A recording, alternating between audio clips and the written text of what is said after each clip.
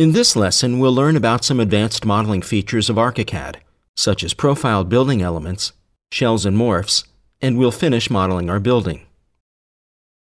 Let's open the Office Building 3 PLN file from the ArchiCAD Training Series 4, Demo Files, Startup Files folder, or you may also continue the project that you completed in Lesson 2. We'd like to place an attic wall around the top slab. Double-click on the 21st story in the Navigator project map and open the Wall Settings dialog. Set Wall Top to Not Linked and modify the wall height to 1,200 millimeters.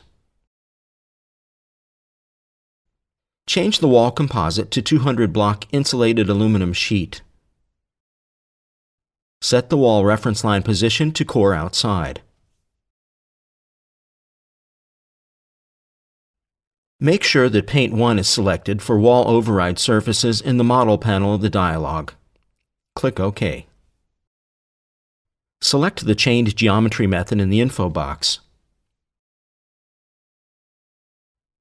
Start to draw the wall in the bottom left corner and go around the perimeter of the roof slab counterclockwise. Finish the wall polygon and check the results in 3D. We'd like to customize the attic wall around the top slab, but none of the currently available profiles will do, so we'll create a new profile for that purpose. Custom profiles are great to model walls with non-rectangular profiles. Turn Suspend Groups on in the toolbar. Select any of the attic walls in the 3D window. Select Design, Complex Profiles, Capture Profile of Selection from the menu. We can edit our profile in the Profile Editor window. In the first steps, we'll delete the aluminum fill on the right side and the unnecessary lines. We'll create a steel cover. Activate the Fill tool. In the info box, select a fill type that will correspond to the future steel cover. Here, we'll use steel building material.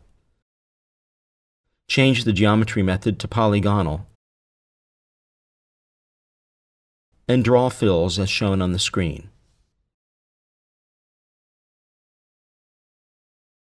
We can specify which parts of the profile can be stretched if needed. Deselect Horizontal Stretch Layer in the Design Layers panel of the Profile Manager. The vertical dashed lines will be hidden in the Profile Editor window. Select the vertical stretch layer and move the upper line downward and the bottom line upward as shown on the screen. Here, only the inclined part will be stretchable. We can also override element settings concerning surface materials. Open the Components Default panel of the Profile Manager. Select the concrete block fill and check the Use Building Material box. Similar to this, change the display settings of the insulation, as well as the steel fill to Use Building Material too. Select all elements in the Profile Editor window and drag the fills and lines so that the origin will be placed between the concrete and the insulation skins. When finished, click on the Store Profile button and name it Attic Wall in the appearing dialog. Notice that the new profile appears in the list. We are going to use this particular profile with walls only, so please select only Walls at the Use With panel of the Profile Manager. Let's use the new profile in the design. Close Profile Manager. Turn Suspend Groups off in the toolbar. Select all the attic walls in the 3D window.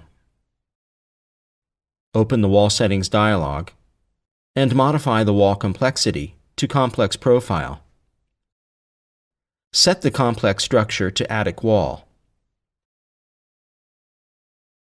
Display the floor plan and section panel of the dialog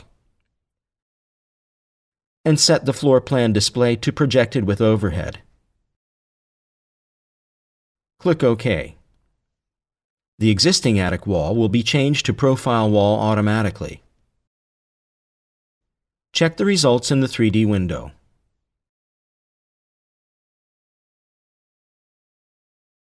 Now, select the slabs on top of the two towers.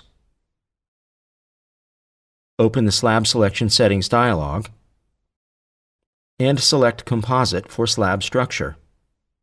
Set the structure to flat roof and set the reference plane location to core top.